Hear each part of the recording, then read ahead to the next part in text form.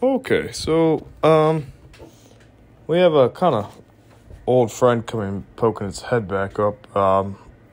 Again, in physics, we try to model things simply and then refine them with perturbations as we get better data and better understanding of how things should react or act together, classical versus quantum, or even relativistic. All of those things come together. Here, though, what we need to do is if you take a look at the model in example 4.1 at face value, what natural frequency do you get? Put in the actual numbers. Where in the electromagnetic spectrum does this lie? Assuming the radius of the atom is 0.5 angstroms, find the coefficients for refraction and dispersion and compare them with the measured value of hydrogen at 0 degrees Celsius. And atmospheric pressure, A equal 1.3 times 10 to the negative 4, B is equal to 7.7 times 10 to the negative 15 meters squared. Okay, we got quite a bit here. So let's recall first that the example 4.1 was a primitive model of the atom that consisted of a point nucleus plus Q surrounded by a uniformly charged spherical cloud, negative Q, of radius A. So, if we want to consider this to be the model, force was equal to Q E, and here we have the negative Q, so we get negative Q times E, the field of the center, and so that's 1 over 4 pi epsilon naught QD over A cubed. Again, that just comes from like the vector notation, so to speak. And here we see that we just get negative 1 over 4 pi epsilon naught Q squared over A cubed, and we'll call that the K spring, or the K constant, times X, and we'll just go ahead and put X for D, some distance away. Now with that, what we have here is, or some X vector, whatever, and we see that if we're setting this equal to the spring, that's equal to negative M omega naught squared X, okay?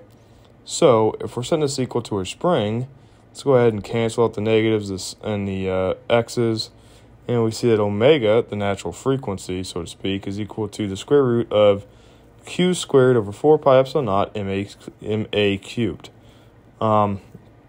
Given that the linear frequency is equal to omega over 2 pi, and we see what omega is, we get 1 over 2 pi times the square root, plug in the charge of an electron, plug in epsilon naught, the mass of an electron, and the radius, and what we see here is this gives us 7.16 times 10 to the 15 hertz, and this is in the ultraviolet region.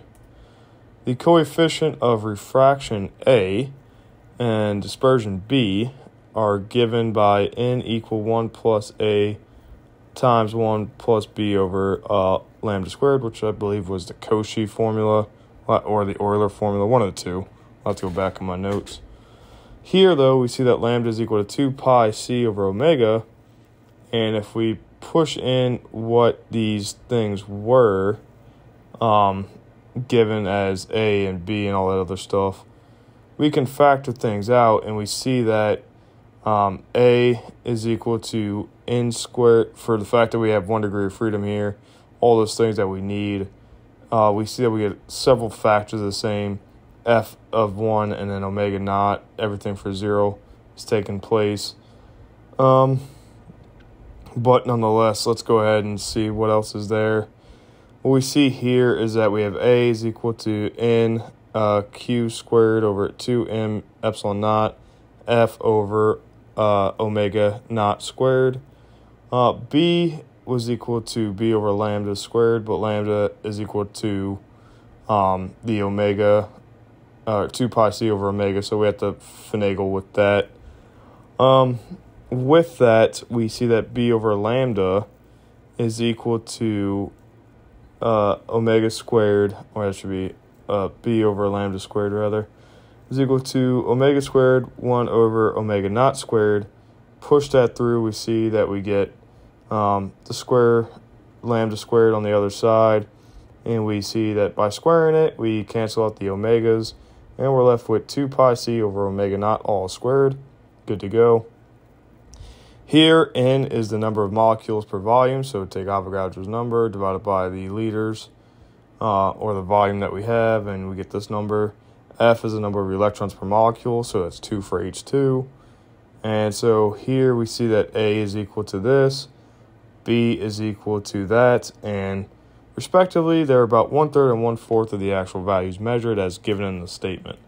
So, we're in the ballpark, but could definitely be a better model.